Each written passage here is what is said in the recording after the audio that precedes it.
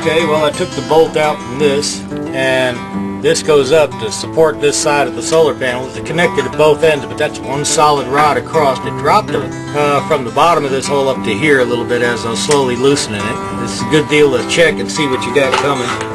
And because this is going to be a ground, I've basically been scraping some of this old paint off here. I want them to have a good connection. Something I'll show you here, it's pretty good. This ring terminal will come down right here. When I'm done tightening this bolt, I'm going to go ahead and seal it with some silicone to keep it from rusting and all that, but I got to put the silicone after because I don't want it in between everything. The bolt goes through and the washer comes all the way up to this. That's why these look a little funny. Why didn't they bring the ring down here? Well, you got to have room not only for the bolt head and your wrench, but for the washer. It's good to put a washer here. Keeps you from this, keeps this from going around and around like that. Get this back over here, lift it up a bit, stick it on there, get the washer on, get the nut on. Instead of trying to turn the nut inside the shape of the C channel here, I'm going to go ahead and thread the nut this way. If you hold it flat, that means it ain't going to cross thread. Hopefully I can just tighten this up. When I get it snug, I'm going to tap on the bottom of it until this goes up. Might have to take the needle nose vice grips up on the other nut inside. Yeah, looks like it. I feel it turning. Now it's starting to get a little tight. Lift up. That's right about where it was. Hand out of the way. You only got so many fingers, and that's what you got for life. They don't give you any more, unless you like them plastic or steel ones that operate on a cable or something. Without the washer, you could be doing a lot of damage to that lug. That would not be good. Alright, this is tightened up. Bend this out a little bit.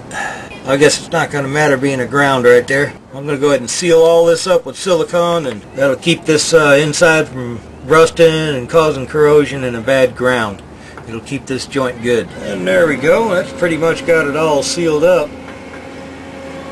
That ought to do it. Okay, got a little construction going on next door. They're building a warehouse for some drywallers. Anyway, now that I've got this up, this is 100% silicone. He doesn't want holes, so kind of brushed this area off real hard and rubbed it with a rag real good. We're going to silicone this box down. Plenty of silicone. Got another tube inside. 100% silicone is paintable. Oops, sorry about that. Squeeze a nice copious amount on here. Stick the box down. I want to line it up a little bit, slide it around a little bit, get it in that perfect position. That ought to do. And then right here I'm going to tie wrap this through the vent holes, and that should line it up and keep her decent. And there's the tie wrap. I went through this hole. I didn't want to tie wrap it to where it pulled up, so I kind of went up to the next hole. That way it pulls the box down, helps it stay down. At this end here, we're going to have a lead bar across there and a lead bar across there, and that'll keep it nice and heavy. It's also the reason for jacking this up and making this high enough where I can slide that lead bar in there. It might be a little tricky to get it in there, but I'm going to get it in there. And I don't think the wind is going to blow this thing around.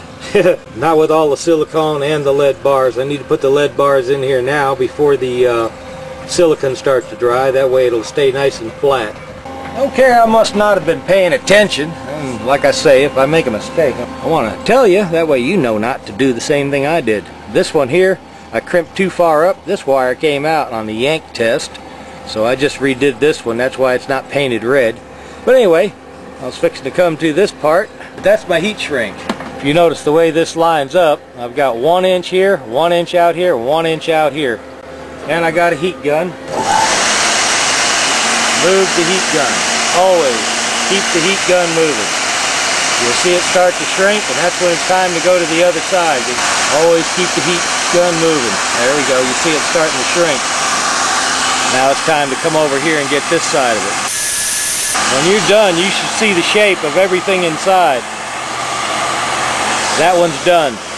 Let's get the next one. Now some heat shrinks have hot glue inside it. There we go. That's about dead center there. That'll keep the weather out. Some of them have a hot glue that helps seal it. Oops, keep it moving. It's already starting to shrink. Ooh, got my fingers warm there. There we are. And the other side.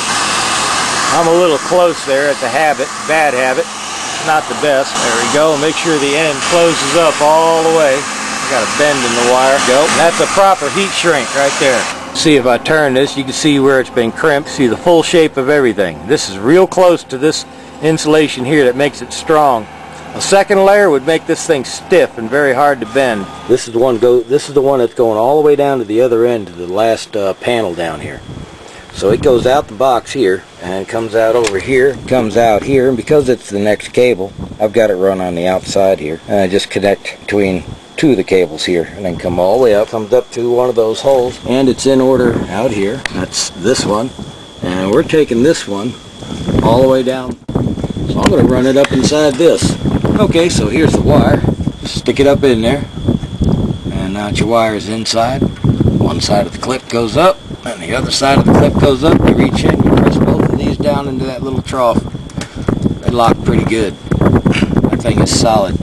Well, there we are, the last of it. Screw right there for the ground.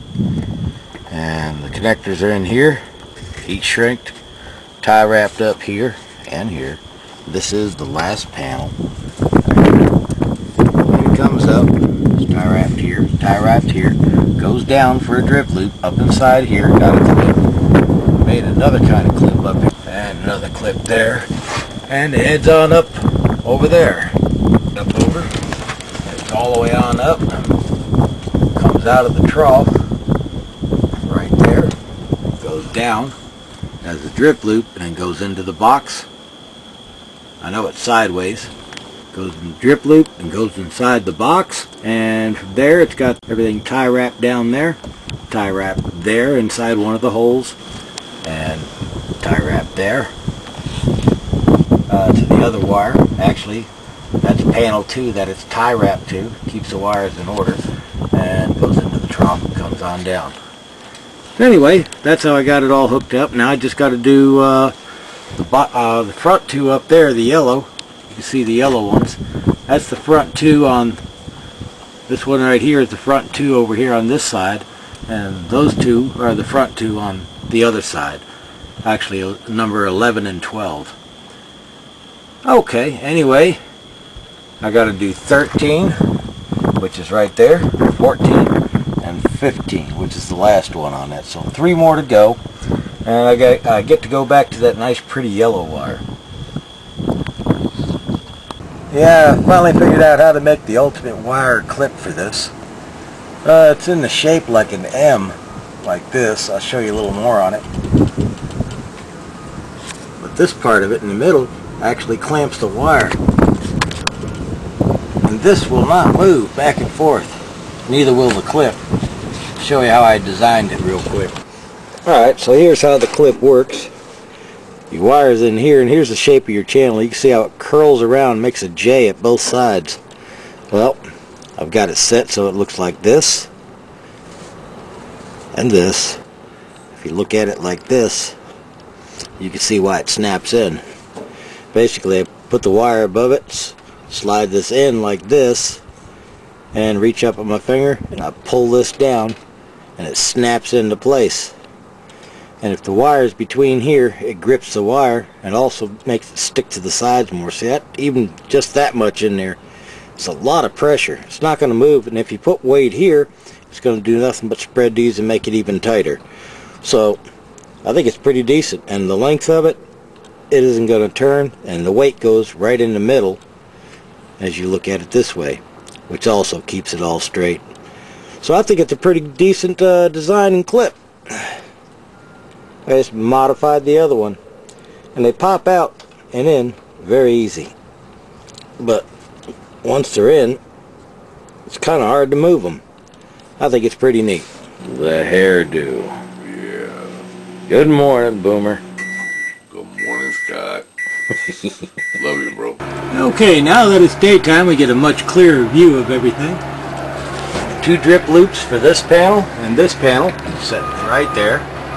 And the connections right there, and the last drip loop down there. Right, that goes for that panel. See how the wires come around and go right into there, and then right up the track down here One more thing I just did is I just drilled a hole right there to let water out for any water that does get in, condensation or otherwise. And it's a good size one, but the bottom edge of this hole goes right down to the bottom layer, and a little bit more to help it drain, and this is the lowest corner. I'm going to do the same thing on the other one. These are all separated and in order and tie wrapped, crisscrossed, looking real good. Got all the connections, and if you look, you'll see these terminals wanted to get close to each other. I kept them away. Okay, so these come in, they come all the way on over here, and then we got them connected here. You can I'll see if I can get the camera down there where I can't see, but that'll show you how it's all hooked up nicely. All the grounds right there, and the electrical box. This receptacle on the left, it is going to be L2, and that's going to be L1. I kind of got them in reverse order, but I spray painted a little bit of black paint on L1. And you notice we have the on-off switch on these. Well, this electrical is not hooked up. The electrician hasn't come by yet, and I'm not licensed to, so I will not. But I do have an extension cord up here, a nice heavy-duty extension cord, so I'm going to go ahead and do the test. Okay, well, before you hook this up and connect it to this, first thing you got to do is make sure the switch is off, which I did. You turn the unit off. You hook your solar panels up first to the grid tie inverters, ground it, and then make sure the switch is off. Then you can hook it to power. And we're done here. Then I'm going to turn this switch on, move some wires so we can see the lights. There we are. And the switch is on. You notice one LED stays on for just a second, and then it starts going. This unit is operational. Those lights blinking in order, the green lights and not the red light, means everything's a go, and it's doing. If we get a chance, we're going to put one of the kilowatts or a power monitor on the end of the plug, and we'll check them out. I already tested this one, and I tested this one, and then we're going to go over and test the other two. Maybe Boomer will be back by then, and he's got the power consumption meter. That'll be pretty cool. I like it. Blink, blink, blink. Let's get a nice close-up. Wee. Gotta love it. I'm going to turn this off and disconnect. This one's L1, this is L2, and this follows out, goes into this junction box.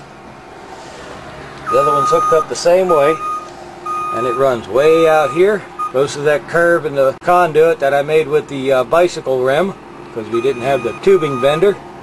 Continues all the way out, across in front of that peak right there, across the porch, and then runs down a little bit farther, and then the room past his office right here is where the electrical box is. The electrician will come by and connect that up, and he'll be in business. For now, we might run two extension cords out here, one for L1 and one for L2. We'll give them half the power, so we'll give them enough from one box anyway. Well, I'm Scott Brown with Green Wind and Other Home Energies. Sorry about the beep, beep, beep in the background. I can't tell them guys to stop.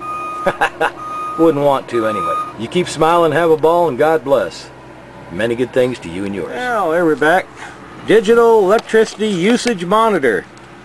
125 volts, 1800 watts, power max. Simply plug it in. This says usage monitor. Anyway, so it's not going to show us our watts in reverse.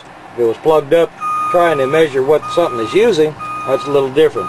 But we can prove we got 122 volts here. Turn the meter on. It says 123. And I've seen it jump up to about 124 after a minute. So it's definitely working. Just can't show you no wattage.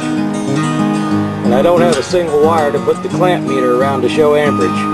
So, but anyway, I'm Scott Brown, Green Wind and Other Home Energies. Many good things to you and yours.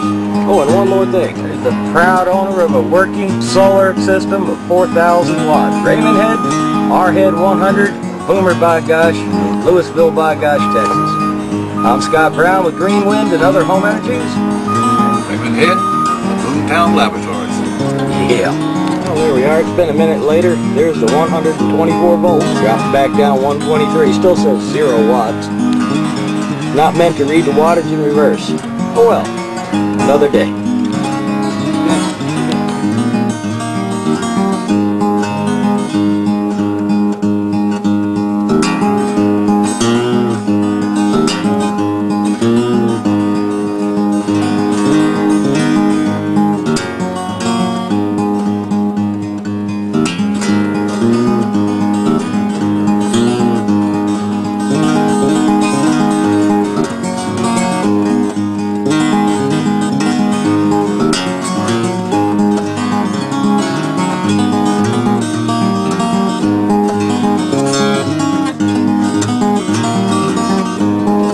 By the way, on a positive note, before I leave, I'm going to ride that big slow merry-go-round in the sky over there. It's just too beautiful. There is no wind here and that thing is still turning. Can't believe it.